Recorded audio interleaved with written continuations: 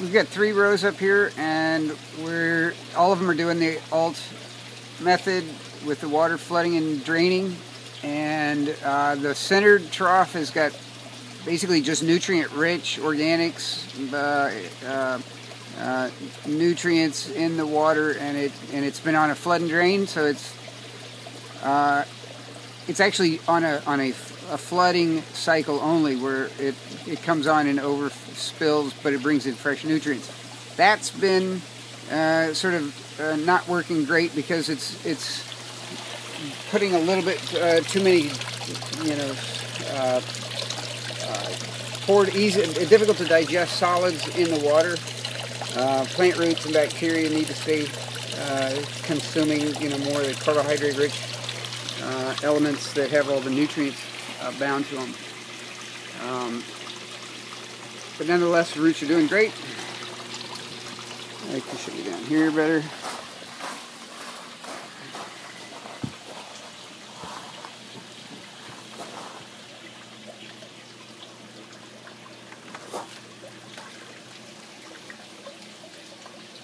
You see there. And the water's rising at this particular moment in the trough.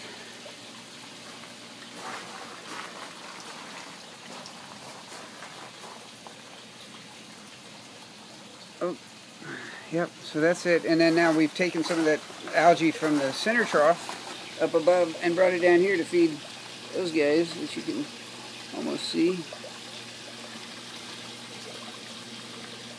But they definitely found the green goodies. This is what's remaining of their last feeding.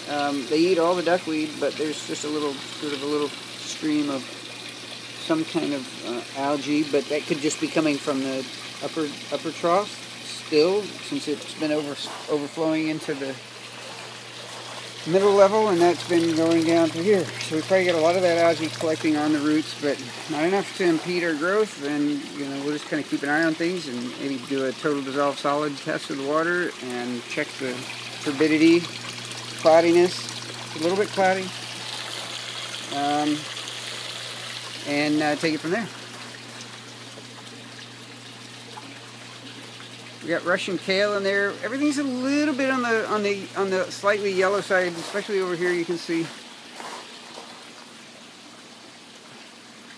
little bit too much yellow, but that's because our pH has not been too low enough here in the growing in the sort of the colder months. But as things pick up, we'll get that pH lowered, and we've got some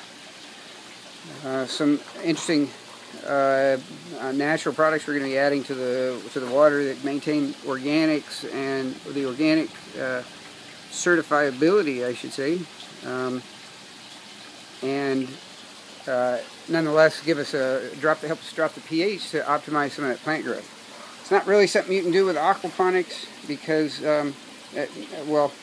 as well as you'd like to. Between the two, you've got an acid-loving plant and alkaline-loving fish, and they both share the same water.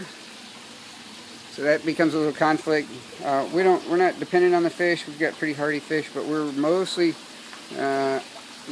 focused on growing high-value green nutritional crops and growing them very efficiently.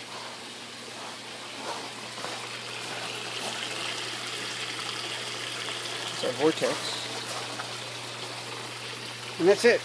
That's the update from the greenhouse at the City of Refuge here in Atlanta, Georgia. And I'm David with Bioponica, and thanks for watching.